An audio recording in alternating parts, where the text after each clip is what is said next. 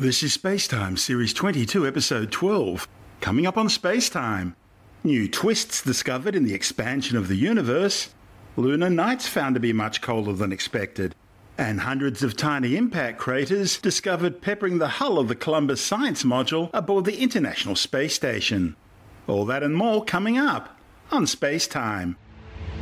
Welcome to SpaceTime with Stuart Gary.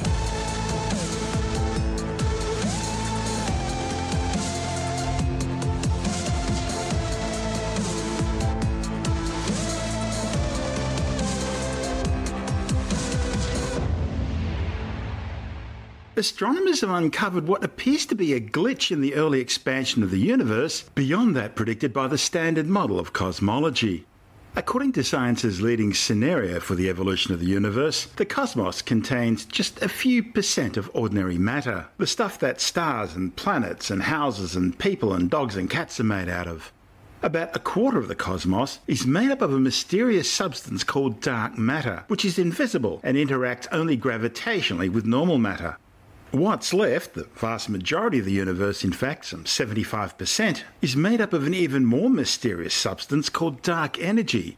It's a force causing the expansion of the universe to accelerate. This model of the universe is based on data collected over the last few decades.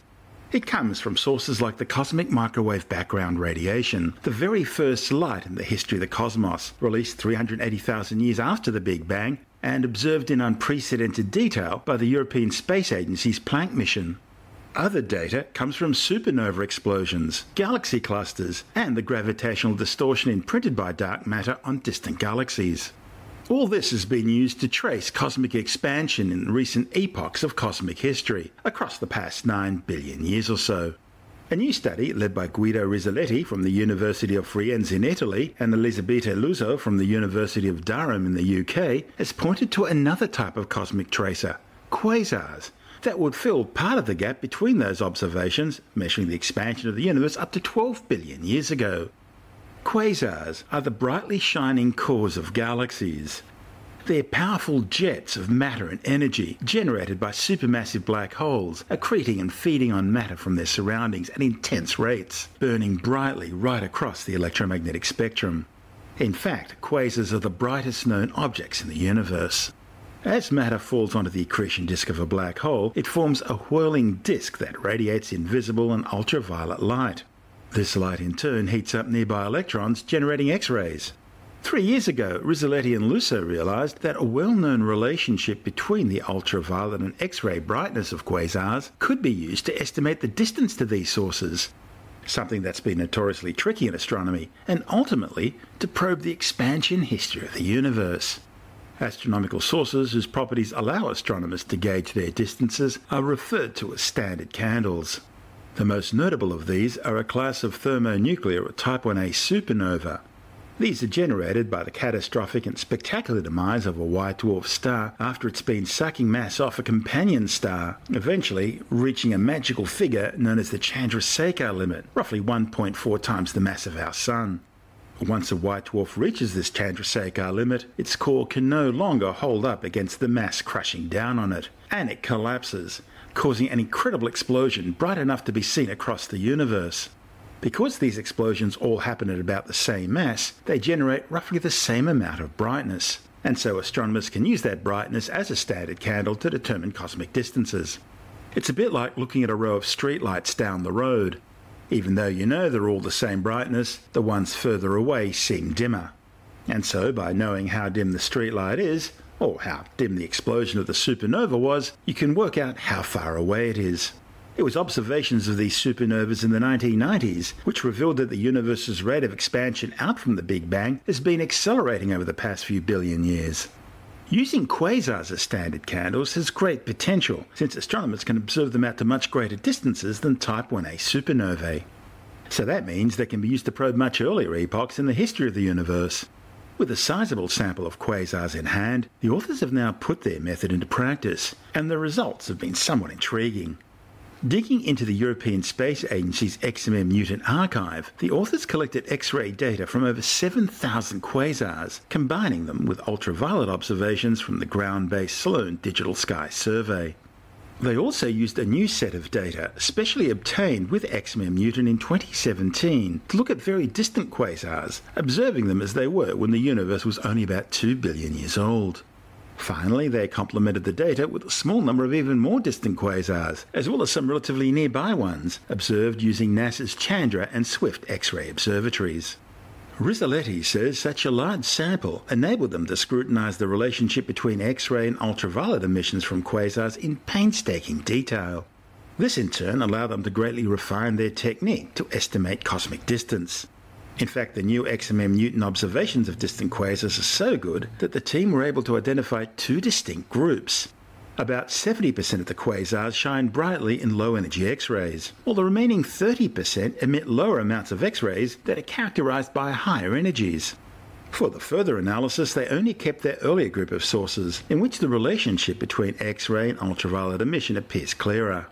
After skimming through all the data and bringing the sample down to about 1,600 quasars, the authors were left with the very best observations, leading to very robust estimates as to the distance of these quasars, allowing these sources to be used to investigate the universe's expansion. Lusso says when they combine the quasar samples that are spanning over 12 billion years of cosmic history with more local samples of Type 1a supernovae covering the past 8 billion years or so, they found similar results in the overlapping epochs. However, in the earlier phases, which the authors could only probe with quasars, they found a discrepancy between the observed evolution of the universe and what would be predicted based on the standard model of cosmology. Looking into this previously poorly explored period of cosmic history with the help of quasars, the authors have revealed a possible tension in the standard model of cosmology, an anomaly which might require the addition of extra parameters in order to reconcile the data with the theory. The authors say one possible solution would be to invoke an evolving dark energy with a density that increases as time goes by. Now, it's worth pointing out this observation, if it becomes a model, would also alleviate another tension that's kept cosmologists fairly busy lately, that concerning the Hubble constant, the current rate of cosmic expansion. That discrepancy was found between estimates of the Hubble constant in the local universe based on supernova data and independently on galaxy clusters and those based on the Planck observations of the cosmic microwave background radiation from the early universe. So the observations and the model coming from it are quite interesting because they could solve two puzzles at once. But scientists admit they'll need to take many more possible models into consideration in more detail before they can really solve this cosmological conundrum. The next step will be to look for even more quasars to further refine their results. Additional clues will also come from the European Space Agency's Euclid mission. That's slated for launch in 2022 to explore the past 10 billion years of cosmic expansion and investigate the nature of dark energy. I'm Stuart Gary. You're listening to SpaceTime.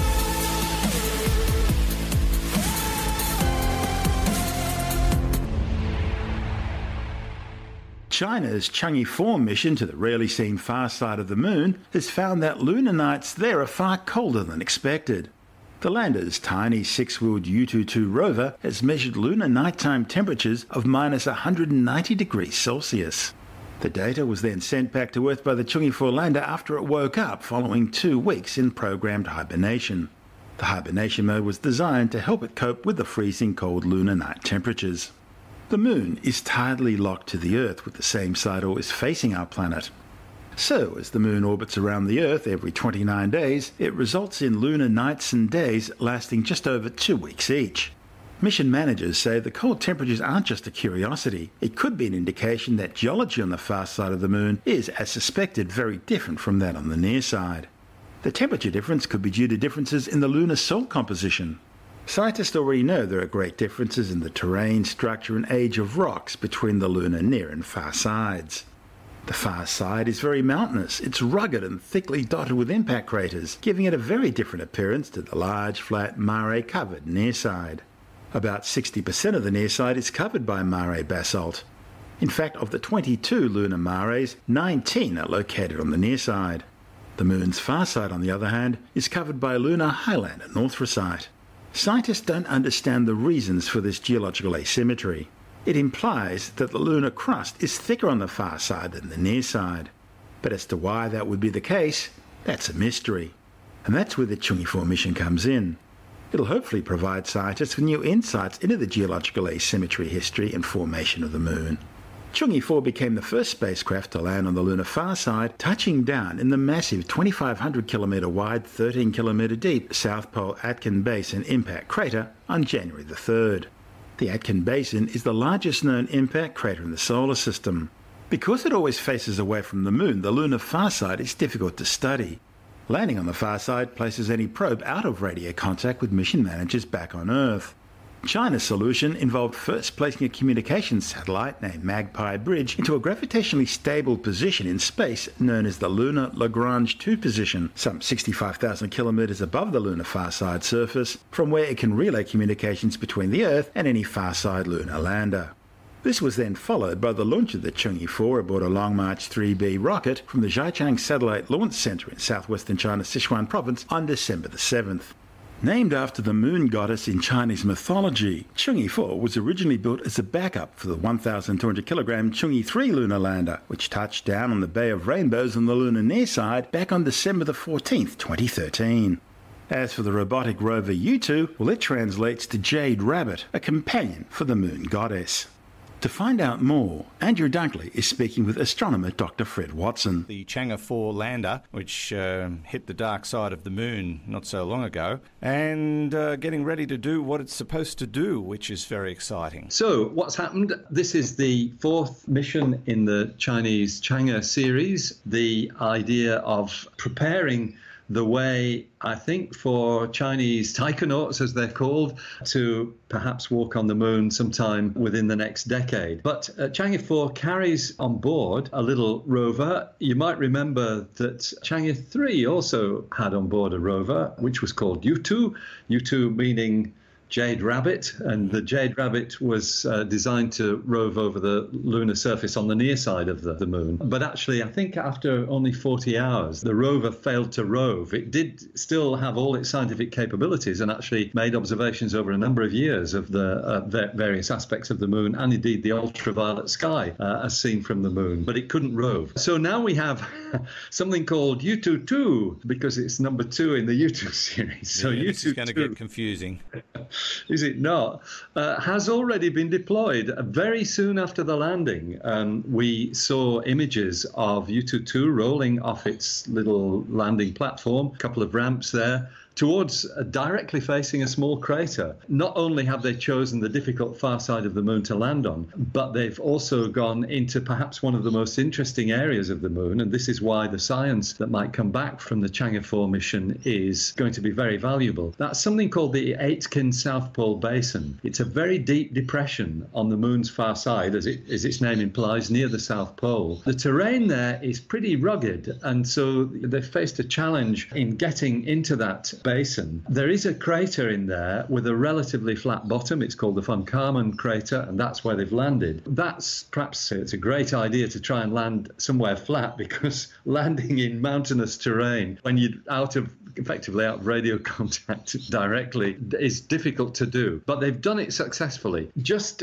to talk a little bit about the science that we might get back from this, as I explained, it's in the South Pole Aitken Basin. That probably was formed very early in the history of the moon by a large object impacting the moon. At that time, the late heavy bombardment, there were all kinds of things charging around, and something big clouted the moon and made this depression. And the likelihood is that when it did that, it brought up to the surface some of the lower mantle rocks of the then infant moon. And so if we can sample the geology of this area, then we might find out things about the history of the moon, and certainly the early history of the moon, that we don't already know. So that's one of the really exciting aspects of this. It carries a number of instruments on board, including ground-penetrating radar. There is a German experiment on board. It's called the Lunar Lander Neutrons and Dosimetry Experiment. That's basically looking at, well, as its name implies, neutrons and the radiation that's coming from the lunar rocks and soil. Great stuff in terms of understanding more about the history of this part of the lunar surface. So that is one component of the science. Another is very interesting to astronomers, because we think the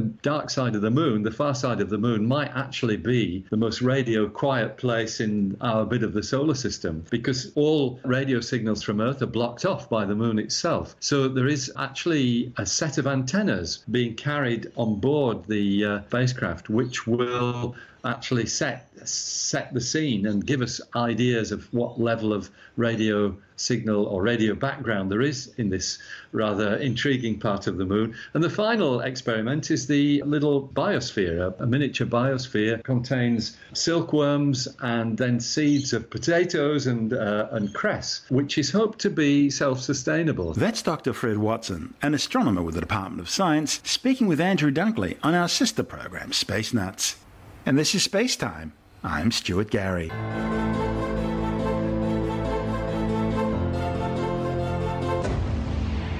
Hundreds of tiny impact craters have been discovered, peppering the external hull of the European Space Agency's Columbus Science Module, which forms one of the major components of the International Space Station. The damage was uncovered during the first external survey by the European Space Agency of the module since its launch over a decade ago. The impact craters are caused by micrometeoroids and bits of space debris. Mission managers used the space station's 17-metre robotic Canadarm3 to undertake the survey. The Columbus Crater Survey was requested by scientists focusing on space safety and security. The team found several hundred small impact craters, visible as tiny dents in the laboratory's outer casing. These would have been produced by very small pieces of either natural or artificial debris, typically smaller than a millimetre in size, hitting the module at orbital speeds. Mind you, if the bits had been larger than, say, a centimetre in size, they would have caused significant damage, possibly even the destruction of the module.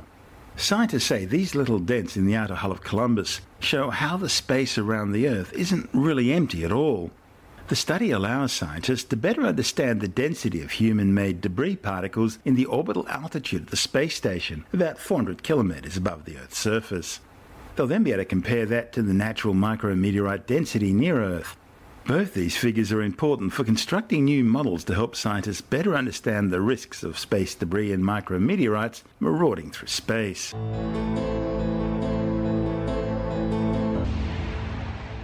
Time now to turn our eyes to the skies and check out the celestial sphere for February on Skywatch.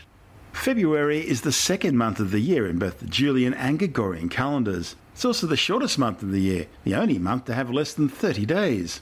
The month is 28 days in common years and 29 days in leap years, with a quadrennial 29th day being called the leap day. The additional day every fourth year is needed to keep the calendar year synchronized with the astronomical year. Because seasons and astronomical events don't repeat in whole numbers of days, calendars that have the same number of days in each year will tend to drift over time with respect to the event that the year is supposed to track. By inserting an additional day into every fourth year, that drift can be corrected. These extra days occur in years which are multiples of 4, with the exception of years divided by 100, but not by 400. Sky watchers in the southern hemisphere may be lucky enough to catch sight of the occasional meteor associated with the Alpha and Beta Centaurids meteor showers. As their name suggests, they appear to radiate out from the direction of the constellation Centaurus as two separate streams, although they rarely produce more than 1 or 2 meteors an hour. They're peaking right now, and the best time to see them would be in the early hours just before dawn.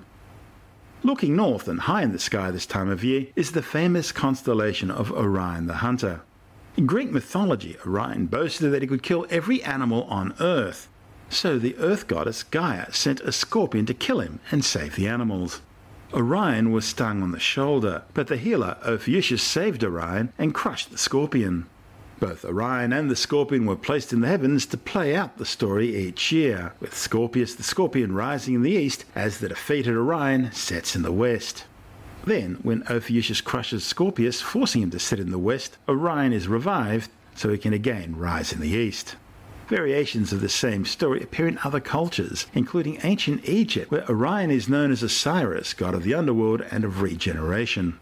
To those listening to the show in the southern hemisphere, Orion appears upside down, with the sword on his belt pointing upwards. But no matter which hemisphere you're listening to us from, the scorpion's sting is still represented by the red supergiant Betelgeuse or Betelgeuse on Orion's shoulder or armpit. Betelgeuse is a variable star located approximately 643 light-years away, and it's expected to erupt as a supernova virtually any time now. It's a huge star. If Betelgeuse were at the centre of our solar system, its surface would extend past the main asteroid belt, wholly engulfing the orbits of Mercury, Venus, Earth and Mars. Calculations of its mass range from slightly under 10 to a little bit over 20 times that of the Sun. Diagonally opposite Betelgeuse is the blue supergiant star Rigel, one of Orion's knees.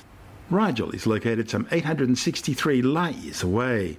It has some 23 times the mass and a staggering 279,000 times the luminosity of our Sun. Rigel is part of a triple or possibly even quadruple star system with 3 or 4 small companion stars. The primary star, Rigel A, has now exhausted its core hydrogen. It's dropped off the main sequence and swollen out to between 79 and 115 times the Sun's radius.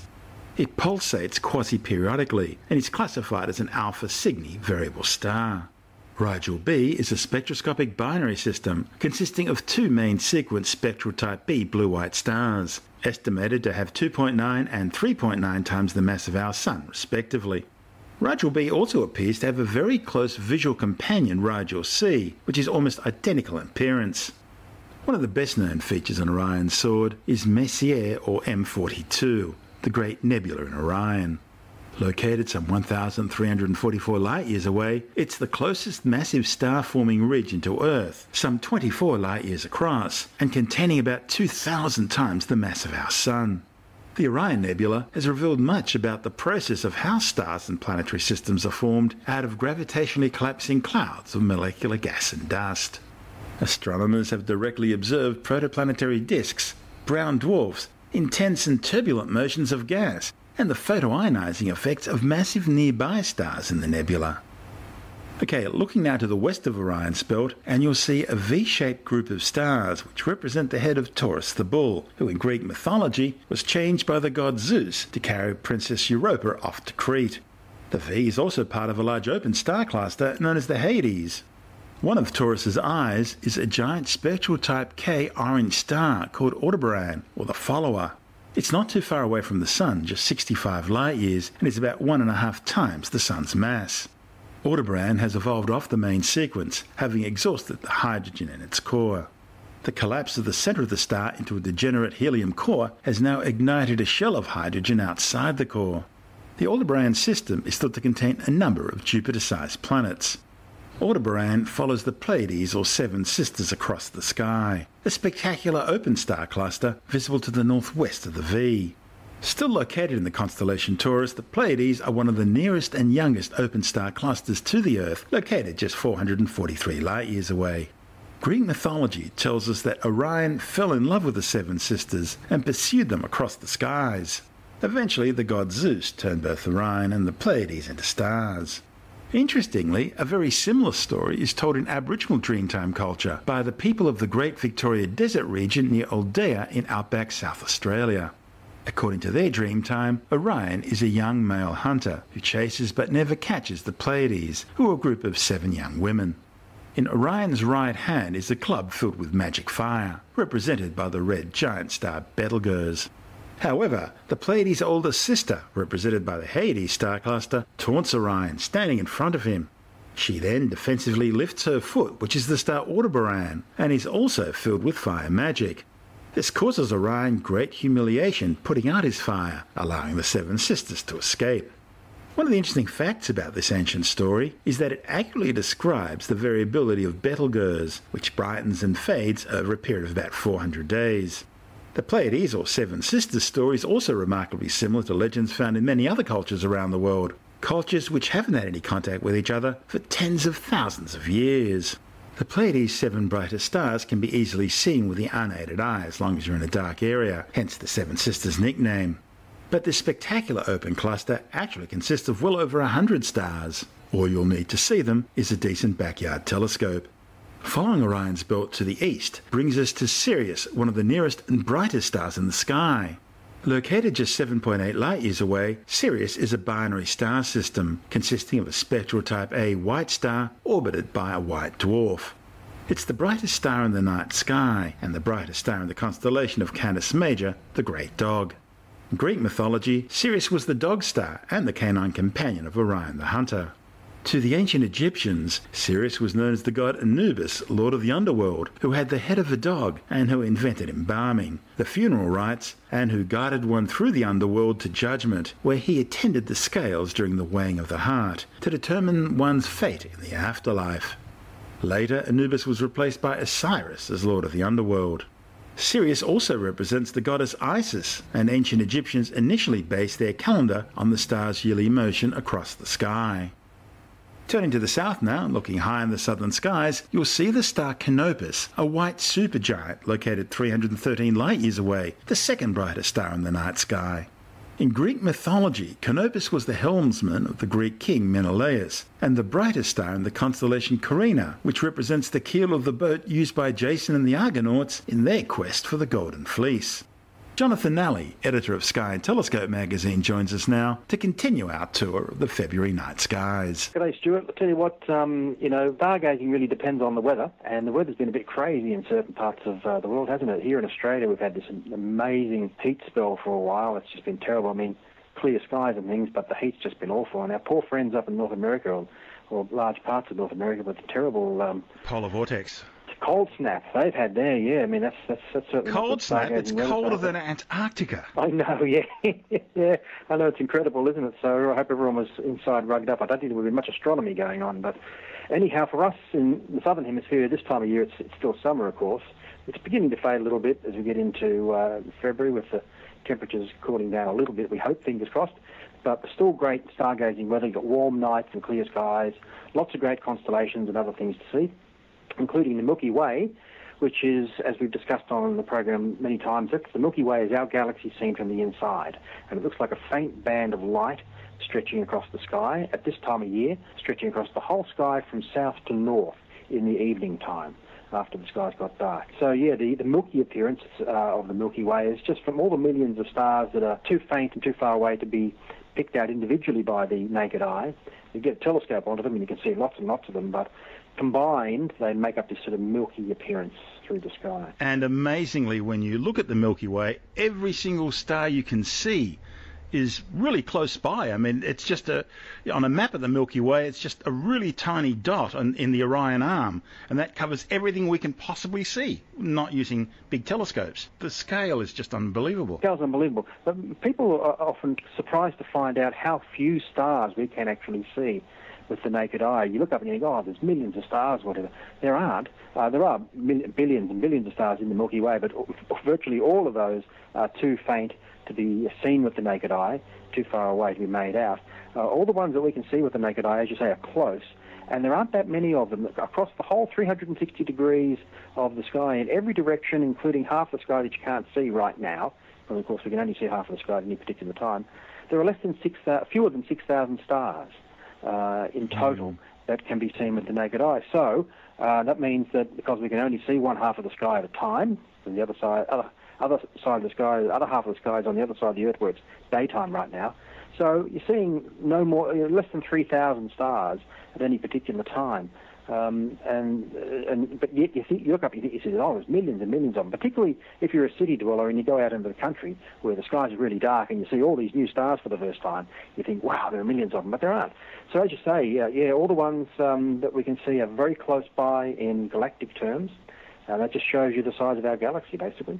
Now, along the Milky Way are a lot of the famous constellations. Constellations, of course, in this day and age, don't mean anything scientifically. They just sort of join the dots affairs, making up shapes. A lot of them date back to ancient times when people put their mythological creatures and characters up in the sky. And then during the early scientific era, some of these sort of cartographers, celestial cartographers of the time, put into the sky shapes of amazing new inventions like the pump and the triangle and those sorts of things, the telescope. Oh, that's the Harbour Bridge, isn't it? That's the Harbour Bridge. So constellations, they just join the dots affairs this day and age. But the constellations that you can see at the moment through the Milky Way this time of year, starting right down in the south for us here in Australia, we've got the Southern Cross. It's sort of lying on its left-hand side, still above the horizon, and as the night goes on, you'll see it climb higher and higher in the sky and get a bit more upright. Above the Southern Cross are three constellations that used to be one before it was split. It used to be called Argo Navis, which was a ship of the Argonauts of the famous mythology, but was divided a long time ago into three. They broke the ship up into three: the constellation Vela, the sails; Carina, the hull and the keel;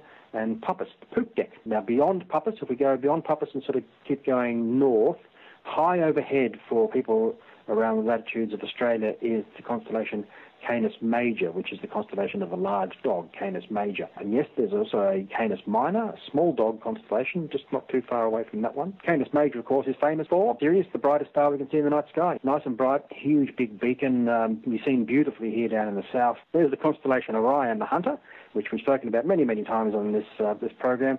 Still a great time to see it this time of year. As we've said before, when Orion's up, for us it's summer, for our friends in the Northern Hemisphere it's winter. That's one of the ways you can tell what season it is. And beyond Orion, further north of Orion, for people here in the Southern Hemisphere, we get the constellations of Gemini and Taurus, which are full of great things to see. If you've got a pair of binoculars, you can see star clusters and all sorts of stuff through those two constellations. On either side of the Milky Way, we're talking about the constellations through the Milky Way, but either side, the sky is a lot darker and far more bare. There aren't many bright stars and things, and there are large, sparse constellations, and you think, well, there's not much there to see. Well, for those who have a telescope, backyard telescope, there are plenty of things to see in that part of the sky, or these parts of the sky, because that's where all the galaxies live, deep sky objects galore. Now, as far as the planets go, there are 4 to be seen this month. In the evening sky, we have Mars in the northwest after sunset. Fairly easy to spot. You really can't miss it. It's a sort of a ruddy orange-red colour and medium brightness. So it's fairly distinct, with its colour. 3 of the other bright planets are morning objects, so you've got to be an early riser up before dawn. They'll be visible in the east before sunrise, and as the morning goes on, they'll get higher and higher before the sun comes up. Venus and Jupiter rising after 3 a.m., with Saturn following about an hour later. Now, of the 3, Venus, Jupiter and Saturn, Venus will be the brightest of the 3, really bright. Jupiter is the next one in brightness, and Saturn is the fainter of the 3. So you should be able to see those fairly easily. They'll be in a line above the eastern horizon before dawn. And that, Stuart, is the sky for February this year. That's Jonathan Nally, the editor of Australian Sky and Telescope magazine. You're listening to SpaceTime. I'm Stuart Gary, and that's the show for now. SpaceTime is brought to you in collaboration with Australian Sky and Telescope magazine, your window on the universe. You've been listening to SpaceTime with Stuart Gary. This has been another quality podcast production from Bytes.com.